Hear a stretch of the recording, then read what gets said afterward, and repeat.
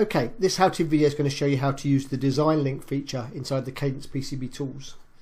So what is the Design Link? It enables you to link two designs together, so you can either do some signal integrity on them, so if you want to do a signal analysis or look at a specific net that connects between two boards, or it also allows you to specifically look at the constraints as well. So if you imagine maybe you've got a DIMM module, let's have a look at a 3D view just to give you a general idea. So I've got a kind of a motherboard here. I've just put a couple of step components on it. So I've got my DIMM connector into the board here, and then this board here, this is the DIMM module.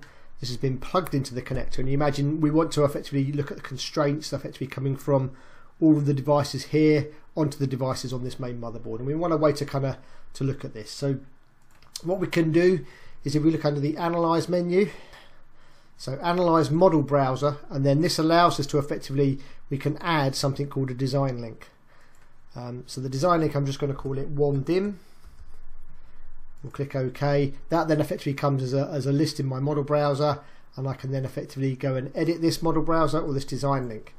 So here we can add models, we can add files. So I'm just going to do an add. I'm going to pick the board that I've currently got open. So this is this board here.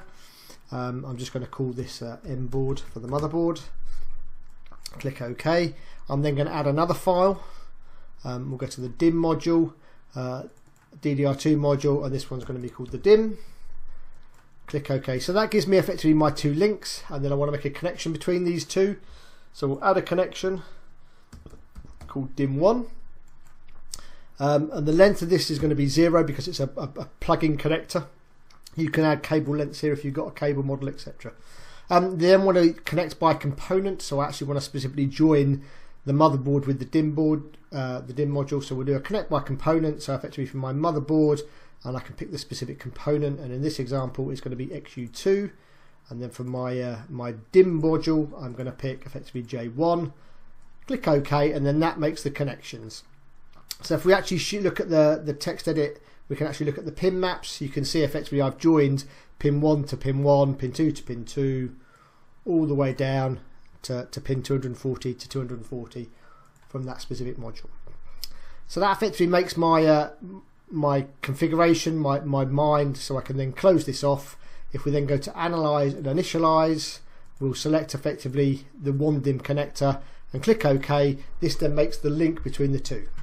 So if we look at Constraint Manager, so set up constraints, Constraint Manager. We look at our electrical constraints, propagation delay for example. You'll now notice effectively I get my motherboard constraints, so this is the motherboard. These are the DIMM constraints, so the specific connections in the DIMM. And then the 1DIMM is effectively the connections that join between effectively the motherboard and the DIMM module. So I can then start looking at maybe setting some propagation delays, looking at that type of functionality. I can also maybe, let's just take one of these nets, let's go to Signal Explorer. We'll take it with an Allegro PCB Designer license.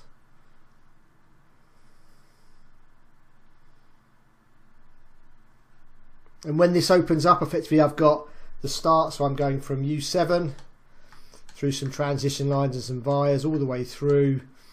Coming down here, there's my connector, so this is the connector between the two boards, and then the 1DIMM, and then I go on to J1. So this is effectively the connector connection between J1 and XU2, and then it then carries on and goes through to U1 on my DIMM connector.